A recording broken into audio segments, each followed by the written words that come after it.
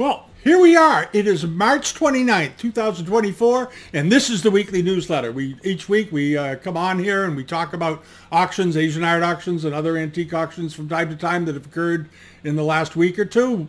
What's in the auction market, news, that sort of thing. How the major auction house is doing. The last couple of weeks we've been covering pretty heavily the Christie, Sotheby's, and Bonham sales in New York. Now we're on to Hong Kong sales, but there were other sales that took place here in the U.S. on stateside for Asia Week, and we covered those as much as we could. And next week we've got some more videos coming. So there we go. As I said before, when we made some changes to the site and began the Patreon thing, and we have the global member pages that provide the revenue that pay for the site. I told you that we'd be doing more videos because it provides more revenue, and all the money that comes in on the site goes back into the site. So I'm glad to do it as long as the revenue's there to pay for it. I'm happy to provide the information and the content and do what we do. So if you're thinking of subscribing, please do. And if you haven't subscribed yet here to the YouTube channel, please do. I noticed I got an email, I got a message from YouTube because they let you know who's looking at the channel and who watches things. This is sort of a little behind the scenes stuff. And one of the things they pointed out was that we have a very high return rate of regular viewers, people that come back who are subscribers, who have the notification bell checked, and they come back and they like to watch the videos. But we also have a huge number of people who have never bothered subscribing, and according to YouTube, they're the same people that come back every week. So if you're one of those people, subscribe, all right? And that way you don't miss anything, because we're going to be doing more and more videos, and they're going to slip by, you'll get behind. So just a thought. Now, one of the things I wanted to mention right up front was they used to be on Liveauctioneers, and they weren't doing a very good job with auctions, and we sort of gave them a rough ranking on the report card. And a number of months ago, Waddington's got a hold of me. This is Waddington's up in Canada. They hired some people to run their Asian art department and do it much more professionally. And they said they committed it to me, and I said, okay, we'll keep an eye on you. And they've got another sale coming up, and by goodness, they've done it. And you know, kudos to them. I don't know if they know everything they need to know yet, but it's certainly obvious by looking at their lots, looking at their photography, that they are making a genuine effort to turn their Asian art department into a very good one. And I congratulate them on that. I think that's a great thing. And they have a nice looking sale coming up. There's a whole bunch of jades in here. There's a lot of 19th century jades. There's some porcelains and so forth. This sale is on April 6th, and I suggest you check it out. There's a lot of good lots in here too. If you're a dealer and you like to buy lots and break them up and sell them and make money, this might be a good event for you. You will not find them on Liveauctioneers. You might find them on Invaluable. I'm not sure. But you can find them at their own website and register there and bid accordingly. They've been very communicative, very nice people. They seem to be very approachable and very responsive. If you have a different experience, you let me know. But for now, we like to give people, give them the benefit of the doubt if they seem sincere, and I think they are. So check out Waddington's upcoming sale on April 6th through the 11th of this coming month, and so forth. All right, I'm going to miss this sale because, as I mentioned last week, my wife and I, as some of you recall, we went to Belize last spring, and we're going again this year. We're going at the end of the first week of April, and we won't be back until the 28th or so of April. But this year I will remember to bring my phone so I can record some videos and upload from down there. I was very frustrated that I couldn't last year because there were things I wanted to point out and things that were happening, and I was sort of powerless to do anything about it. But this year I think we're all set for it, and we've got the place we're staying has upgraded their Wi-Fi, which was good last year. It's even better this year, so we're looking forward to getting down there. And a couple of our kids are coming along with their girlfriends or girlfriend, I should say. One of them's bringing his girlfriend, and the other one is coming on his own. And they're going to be down there for part of the time, so it'll be a lot of fun. And this weekend, what are we doing? We are coloring Easter eggs with my grandchildren here tomorrow. So that's what we're doing on the weekend. I hope you all got something planned because the Easter Sunday's coming up. All right, so check out the Waddington sale anyway. Do that. Now, the next thing I want to talk about is this. And these plates sold this past week. And this was at the Hill Auction Gallery in Sunrise, Florida. And they had one lot of these 2 lots, 3 lots, and 4 lots. All of these are fakes. And you'll notice the prices, $4,700. Some of them brought $3,500. And this is not including the buyer's premium, which is another 25 or 30%, 28%. So 4,750 plus 28%, you're up around $6,000 for a set of brand new dishes. These dishes are not old. I looked at them pretty carefully, and I talked about these a few months ago about the fakes in the armorial market, and that they're starting to produce them. And I believe these are the first wave of them. If they're not, they're the most perfectly preserved set of Samson plates with no marks I've ever seen. But to me, these look like they're contemporary Chinese works, and they're not authentic. And this is the kind of thing you want to watch out for. Pay close attention to the details, how the leaves are drawn, how the shading is done, the gilding, all the little things that you expect to see, that very refined work that you would see on 18th century armorial pieces. They're not present on here, but these were convincing enough to get somebody to shell out a lot of money, especially if they bought all of them, because it's $4,700 plus premium, $2,750 plus premium, $3,500 plus premium, and $1,300 plus premium. So you're up around $15,000 or $20,000 by the time you're done. And these plates are worth about $20, $10 a piece. It's just modern dinnerware. So I feel bad for anybody that bought them, but this is the danger of the market as it is today. All right, now I'm getting over to some results. There were some good results this week. One of them was this was the Andrew Jones sale, and we talked about this sale last week, and I talked about this particular lot last week because it had a look to it. And I said, I think there's a lot of money to be made with this lot. In particular, I was curious about this underglazed blue fishbowl up here at the top with underglazed red, and a couple of these plates and these Nabashima looking dishes over here, and these Chinese bowls here and here. And somebody obviously looked at them. Somebody went there in person, a number of people went there in person to do it, because this lot was estimated very, very modestly, as I mentioned last week, $400 to $600. And I thought, boy, if you could buy that lot for even, $1,000 or more, you got a good profit built in. And as you can see here, this set brought $14,000 plus premium of 30%. So they ended up selling for almost $18,000 for this lot, because I think there were a couple of very good bowls in there. And I got a feeling the best one is the one right in the middle. I have a feeling. All right, and that's why you always want to check out these big lots. And then the same sale with these, the Kutani dishes. These were the bargain of the week. These were a great buy, and I think it was because they were marked Kutani. They're not Kutani. These are Kakeyamon, 19th century Kakeyamon dishes, beautifully enameled. I don't think these were probably Arita. I think they were 19th century Kakeyamon, nicely done with these feet. Very good enameling all the way around, and somebody got the pair of them for $200. That was a great buy. That was a really good buy. And then this jar that we talked about, also, I thought this was a striking porcelain, and I thought $2,500 to $3,000, I think somewhere in there, $2,000 or $3,000. It went way over that. Ended up selling for $5,500 plus the premium. But it was a striking piece of Japanese porcelain. I love the koi fish on it. It was signed on the bottom. I didn't know this. I didn't look up the signature. I just thought, boy, what a beautiful piece of porcelain. And it sold itself. I mean, this was absolutely a wonderful piece. And it was good size, too, as I recall. It was 14 or so inches, 14¼ inches in height, which was a nice size pot. It was a beautiful presentation. And I think somebody got a wonderful object. Absolutely great. And then back to the teapots. These are the Japanese Oribe, Arita, rather not Oribe, Arita Beware teapots. There are 8 of them in this lot. And I think this was a pretty good buy. They went for $400 plus the premium, so you're up around $500, but you got 8 teapots. And if you're a dealer and you break these up, you got some old ones here. And these are mostly, and I would be very curious to know more about this one right here with the calligraphy all over it, and the one next to it. All right, but the rest of them look mostly like late 18th and later later Edo period. The bamboo pot here in the front looks like it's probably Meiji, but this one looks like it's probably Edo. That one looks like it's Edo. So whoever bought it, I think you have some opportunity there. If you break it up and price them properly, you could probably double or triple your money. All right, it's a good lot. And then this. Now, a number of people commented on it because they listed it as a Mughal school painting. And a number of you commented on it and said that it was part of a Burmese scene, a well-known Burmese scene. And I looked it up.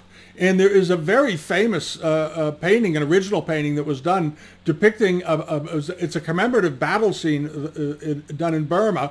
And it's identical to this. And if you look it up on Google Images, you'll find it. You look it up, you'll find it on there. And this was, I thought this was a wonderful picture, and it ended up selling for $1,800 plus the premium, so around $2,400, $2,500, 30%, yeah, about $2,200, $2,300. I think this was a wonderful painting, just a wonderful painting, beautiful colors, 19th century. But just very meticulously done. And as I said, this is a number of you knew what it was. I just went by the description. I just read the title, and apparently it was a famous Burmese battle scene. So good on all of you for spotting that. Very nice. Good painting though, regardless. Very nice. And then this was also in the Andrew Jones sale, was this very, very pretty pair of turquoise shaped rim Peking glass bowls. I do not believe these were new bowls. I had them on the global member pages and on the Patreon pages as well. I thought they were very, very nice. Probably 1850 or so, maybe a little later, but not a lot later. They're awfully refined. I love the way the rims are done, those grape-shaped rims, and then you have the full stem underneath forming up around the bottom of the bowl. And that's something you typically see on 19th century pieces, and not too often on 20th century. They didn't bother, they just give it a regular base. This one, they would coil the stem around it. I thought these were very, very nice. And I don't think whoever bought them, I don't think they overpaid for them at all. They were, let's see, these were 2¼ inches, the bowls, 6 inches in diameter each, and the pair of them sold for $1,000 plus premium. I think that was perfectly reasonable.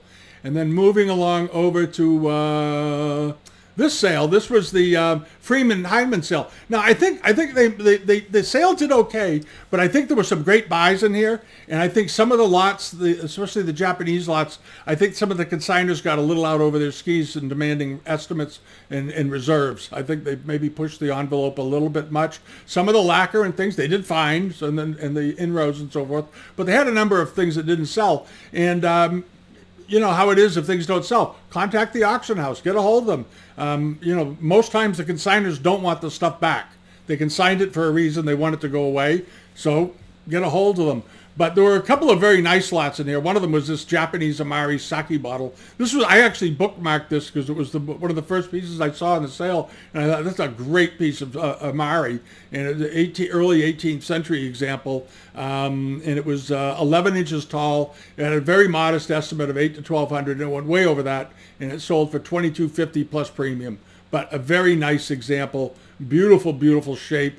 Simply done and actually done in a wutsai enamel. The color is sort of a Chinese color base, but very, very, they use it in Japan as well, obviously, but beautifully potted, classical form, nice looking pot. And interestingly, some of you may have noticed this on the bottom, Matthias Komar, one of the great dealers of New York. He was a contemporary of sort of the C.T. Lew, the end of the C.T. Lew era and so forth. And I think he may have had a shop also in Philadelphia for some reason, or he started in Philadelphia and then ended up in New York. There was something there because I've seen Matthias Komar stickers on things before with Pennsylvania stickers on them. But at any rate, he was a very, very highly regarded dealer, and he sold great things. And he had apparently passed this had passed through his hands. He was particularly well known for Korean works of art and Japanese art, but he also handled a lot of Chinese. Handled a lot of Chinese stuff, but he also handled Japanese and Korean. All right, and then this was in the sale, Hamada Shoji jar with the iron splashes and so forth on it. This was a nice pot. And the estimate was, in this case, was a bit modest, and it ended up going well over it for $5,000 plus premium, so around $6,500 against a $2,000 to $3,000 estimate. But a classic example of Hamada work. And it was about, what, 5 inches? It was a bigger jar. It was 8 3/4 inches. It's a good sized jar. That's a good sized pot for him. Very nice. And then over here were some of the Chinese works, and these did very well. This flambe glazed vase, I wish they'd shown pictures of the bottoms of these. They didn't for some reason, but this one did very well. It was estimated at $1,500 to $2,500, and it was a 16-inch jar. Now, some of these are vase rather. Some of these in this particular form with these sort of string necks on them, with these lines going around them, are more often in the 8 to 10 inch range. This was a particularly big one, 16 inches in height, 16 and a quarter inches, and it ended up selling for $6,000 plus the premium, or around that works out to about almost $8,000. And then this, the little stem cup with the inscription on it. This was a very, very nice one. I had a number of inquiries about this through the identification and the inquiry assistance service. A lot of you were interested in this. I hope one of you got it. It went a little higher than I thought it would. It was published in this book by Roger Cavern. He had originally sold it. It ended up selling for $19,000, and I think I had thought it might bring $10,000 or $15,000. Went a bit over that with a $6,000 to $8,000 estimate, but it was a wonderful object, and everybody knows who Roger Cavern is, and if he sold it, you know, that's as good as anybody else's word on authenticity. So it's off to the races. And then there was this very nice, unusual bottle vase, Chongzhen period, late Ming dynasty, and this had an old Marchant sticker on the bottom. This was a very nice porcelain, plus the receipt from the Art World Handling. And but what was interesting about this was unusual for the neck. Now, I don't know if it had been restored or anything to it or not, but it doesn't look it. And I think it went fairly reasonably for what this is. I think this is an awfully interesting vase. And it ended up going for $7,500 plus the premium. I don't think, I thought it might bring a little more than that because it's a very unusual form. Very unusual. And when it was all done, of course, it ended up at probably about $9,000 with the premium. But what a really interesting porcelain. And it was measured 9 inches in height. But the shape was highly unusual. And then there was this hexagonal Chongzhen to transitional period vase, well-known type, sold for $8,000 plus premium. Fairly classic type. Many of you have had them over the years. I've had them. And they come in a variety of sizes. This one was particularly well done. It apparently wasn't damaged, and it was originally sold by John Burwald to the previous owner for £3,200, about a little over 20 years ago. This time around, it brought $8,000 plus premium, so it's enjoyed some pretty good appreciation during that time. And this vase measured 9 3/4 inches in height. Nice porcelain, though. Now, this was one of the shocks, and maybe one of you could comment on this. I thought this was a heck of a nice plate, and I thought the estimate was right on target, and this sold for less than half of the low estimate. It was a charger, unbelievably well decorated, only sold for $500. And did any of you get a condition report on this? Was it damaged? Was something wrong with it? Because if there was nothing wrong with this was a steal. This was a wonderful piece of porcelain, an unusual type, charger size, big, and Kangxi, and it went for $500 plus premium, or about $650 with the premium all in, and 13.5 inches in diameter. I thought that was a very, very, very good buy. I thought this would for sure bring around $1,500 or so dollars. So again, sometimes things do fall through the cracks. Leave a bid. That's all I can say. Just I'm going to say that until the end of my life. Always leave a bid. And then there's the little white miniature jars that had come from the J.P. Morgan collection, as I recall, right? Yeah, J.P. Morgan. They came out of the J.P. Morgan auction back in the 1920s or something? 1944. These wonderful little underglazed iron red jars with underglazed blue on these terrific little stands. I thought these were just lovely. I thought these were very, very interesting, beautifully done. They're in the catalog. There it is from 1944, and they ended up selling for $3,250 plus the premium, so around $4,200 roughly, somewhere in there. They were nice. They were gems. They were very, very nice, and I don't think $2,000 a piece was too much for them at all. I thought they were awfully nice, and it was a pair. And then back to this, the persimmon glazed bowl with the Daoguan mark on the bottom. I thought it was fine. And apparently so did the bidders. It ended up going for $4,250. And it was interesting because I noticed in the one of the Christie sales, the Goldman sale, was that the one? They had a number of brown and cafe glazed bowls from sort of the same early 19th century period as well, and they all did about the same price. That shows some consistency in the market. But I thought this was a really attractive little bowl. I really did, with the white lip on the rim and the nicely shaped body and the very even glaze. I thought this was quite nice. And $4,250 plus premium, so around $5,000 and $5,300 or so, roughly. Nice porcelain, nonetheless. And then this, the Makazu Kozan bowl with a swirl in it. I love this. I thought this was great. I actually checked into the auction just in time to watch it sell because I was really curious about what it would bring.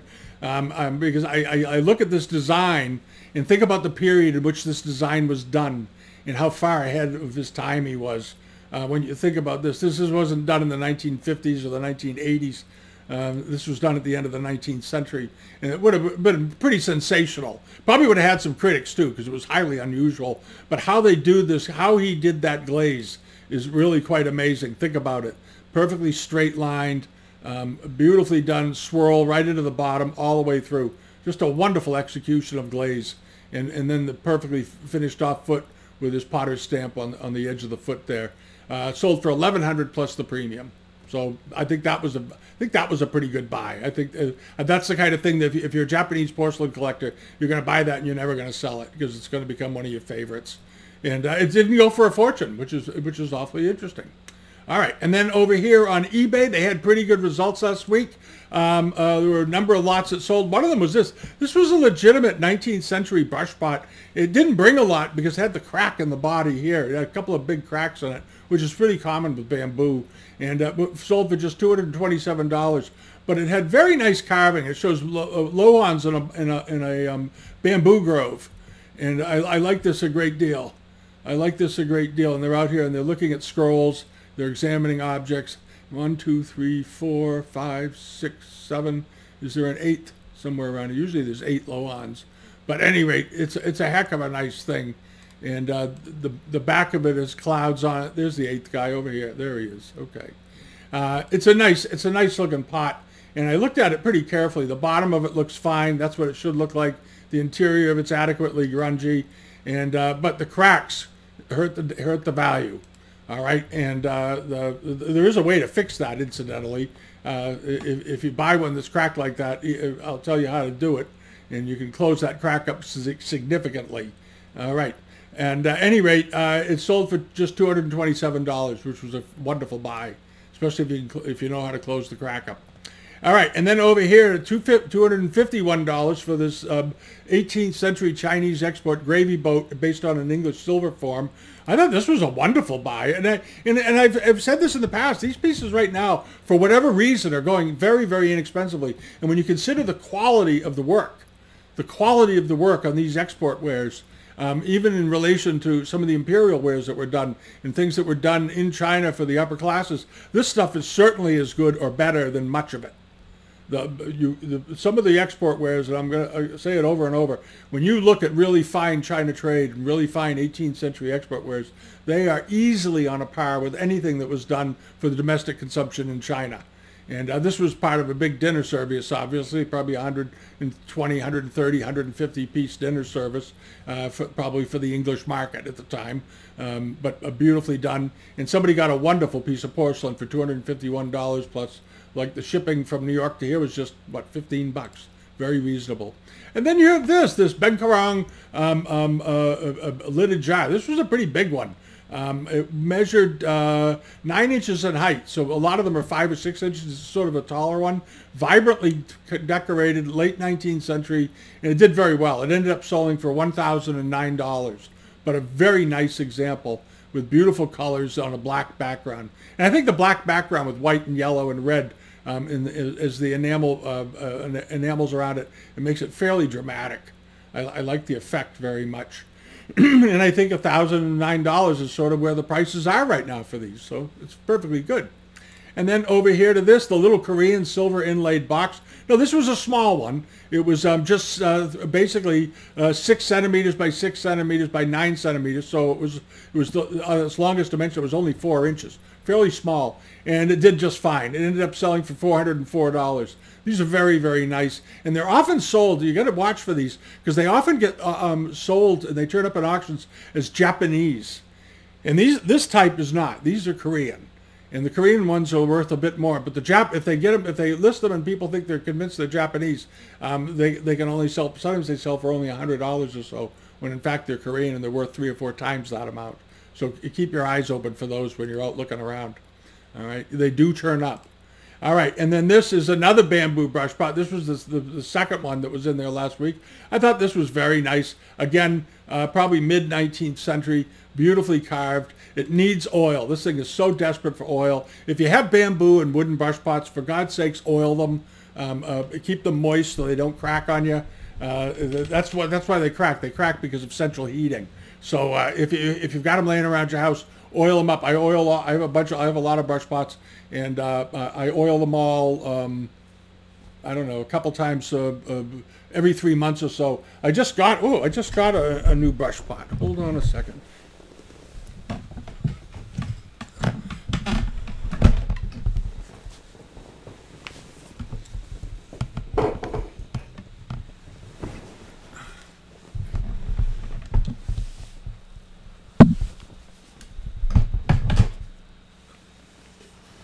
Okay, I'm back. I just got this one. And it's a nice Zeton pot that I picked up on a house call, and I did a video over on the Patreon page. The weekly video over there this week was about this brush pot and about the house call. But I just got this. I couldn't resist, and but I have another one, so I don't know if I'm keeping it or not. But at any rate, this turned up this week. It's a very nice, probably early 19th century. It's in wonderful shape. And I took the plug out so you can look through it, but at any rate. So they do turn up, and this one wasn't cracked, which pleased me to death. Because they often are very cracked. Anyway, this was also a nice one. This one that was on eBay. This is a perfectly good pot. And what you do when you look at them, look at the high points. Look at the figures. Are they detailed? You have a fellow here on a water buffalo, for example. Is he detailed? Is the wood grain? Is it appealing on the animal? Are the hands and face done properly? All that. The way the pine trees are done. All these little elements. Look at the way the rocks stick out and so forth. This was a beautifully carved pot. The back of it is plain. And as you can see, it's got splits, and it had that as I mentioned last week, that tin liner. But this was a good brush pot. I really liked it, and I didn't leave a bid on it because I was getting the Zeton one, and there's another one that I got as well. So I did that instead. But anyway, this sold for $625. Very nice example. I think that was a very good buy. The shipping was a little heavy from Florida. I noticed it was $100. Oh, it's expedited. If they offer expedited shipping, unless you're in an enormous hurry to get it, just have them send everything regular priority mail. And that brush pot would, in that case, instead of being 100 expedited, some special handling, would only be around what, $30 or $40, something like that, less than half. All right, and then over to this. This really brought a lot. A big 19th century flambe glazed pot. Here's the bottom of it. Very typical of later 19th century porcelains. But this one was quite large. It was 41 centimeters tall, which is around about 16 or 17 inches. Nicely done. See if we can get back up, find the whole piece. Hold on a second. There we go. There it is. And nicely glazed, good-looking example, 16 or so, 17 inches tall, and it sold for $4,000, which seemed to me like to be like a lot of money for that. But somebody liked it a great deal. A couple of people liked it a great deal because it had 69 bids. So go figure. So I guess the monochrome market's still pretty healthy. All right, and then what's coming up this week? There's a bunch of things on here that we've loaded onto the newsletter page. One of them is this very nice stem cup with some characters on it. It appears to be a late 18th, early 19th century stem cup. Probably, I think probably Jiajing period, maybe around there roughly. But it's very attractive, nicely done. There's a good photograph of the bottom of it. There it is. And then there's this little bowl with the script on it. That bowl is damaged. The bowl has a hairline in it and a chip out of it. I think he just threw it in there. And this is from UK Asian Art. It's up to $176. It closes on Sunday, but I like the stem cup. And I expect this will probably get up to $600 or $700 before it closes. And then over to this, the cloisonne vase closes in just on Sunday as well. I like this. I mentioned it last week. A nice 19th century example. Nice colors. Looks to be in pretty good shape. It's got a tiny dent in the foot right there at the bottom. But other than that, I think it's fine. There's a little blemish. It's not a big dent. It's just a little blemish right there on the foot. And there's some enamel loss off the bottom, which shouldn't bother you. You don't want enamel loss off the body if you can help it. And there may be a couple of little flakes here and here, but nothing too dramatic.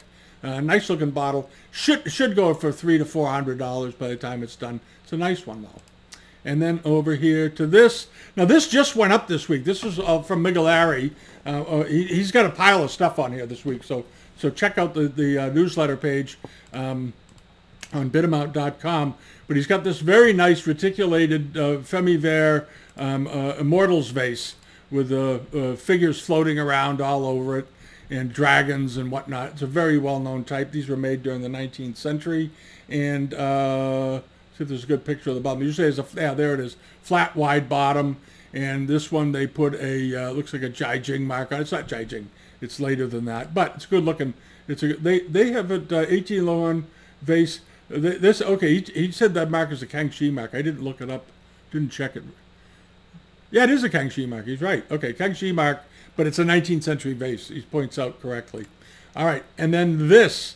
This is a nice vase, by the way. This based on its height, it's 34 centimeters, so it's 13 to 14 inches in height. It should do pretty well. It should get up $800 to $1,000, or $900 to $1,300 actually, somewhere around there. This is a very nice reticulated Yixing pottery teapot. I'm not convinced it's 19th century. I think it might be early 20th century, but it's beautifully done. It's beautifully done. This is if you've been looking for a nice, maybe even a daily use Yixing pot, you want to look into this. Right now the bidding is up to a whopping 11 pounds or $13.90. It closes in 5 days. It'll go up a bit.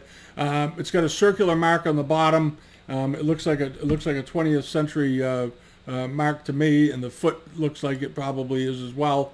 But I don't think it was made yesterday. I think this was made a little back in the Republic period. But it's a very nicely done pot whenever it was done. It's a beautiful example, and it's a double walled affair, so it's reticulated on the outside, but it's solid on the inside, so you can't put tea in it. It's not just a show pitcher or a show pot. All right, and then this Kangxi jar, very nice. It went up just the other day. It's got 6 days and 11 hours left. It's up to $651. And notice the lid. It's got a really good late Qing lid on it and a very nice ebonized base. So the base and the lid are about worth where the bid is right now. That base and the lid are worth about $500 or $600. You haven't paid for the jar yet. It'll take off at the end. This should do pretty well. It should bring $3,000 or $4,000. It does have a hairline in the neck, though, I think, right there. So you want to check the condition, but it's a good-looking vase. All right, and then another brush pot. This is from Stubbsy Wubsy. This is a 19th century example. He just dated it as Qing, which is fine. I think it's probably a second half of the 19th century example with this big block of script on it. Could even be, technically, it could even be Republic, but I don't think it is. Here's a picture of the bottom of it. It's been nicely done, beautifully carved, and you know, it's got that feel that they get when they were coming out of at the end of the Qing Dynasty into the Republic period, I think. But it's made somewhere around there, and it's a good-looking pot. And right now it's up to just $13. It's got 8 days to go. It's got a ways to go. It'll be on the newsletter page on the site this week. And then there's a nice piece of Shawanware. If any of you likes flambe glazed Shawanware, this is a nice one. 19th century, has that very rustic foot to it there. But I like the glaze on this a lot. And of course it's a U-form beaker. well-known type based on an early bronze form.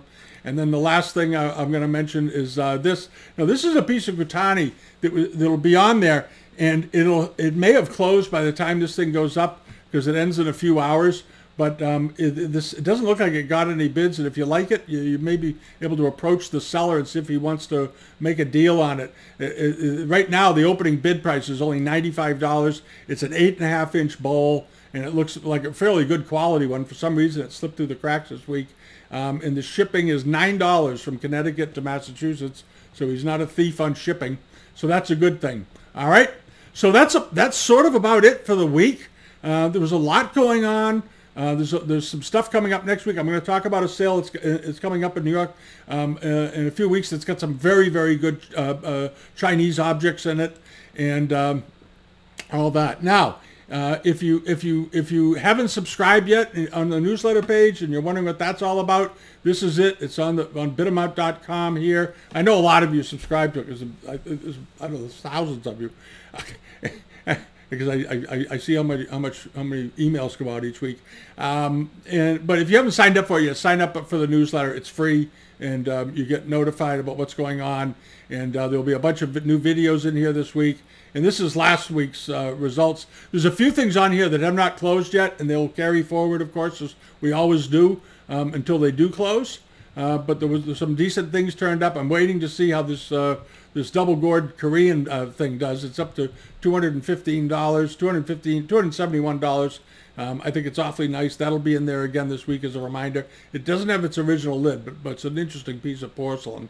And there's some other things that'll be in there this week I think you'll like as well. So there we are. That's it for the week. Have a great Easter weekend. Those of you that are celebrating, having family over, have a nice leg of lamb or whatever you're doing. And we're going to be starting to get packed. And next week will be my last video from here. We'll do some videos next week, and then I'm going to be taking off and getting into Central America. And when I do, we'll get set up and report back how things are. All right. Thank you for watching. Subscribe if you haven't, and go out there and I hope you find something you'll love out there this weekend. Some auction. Okay. Bye-bye.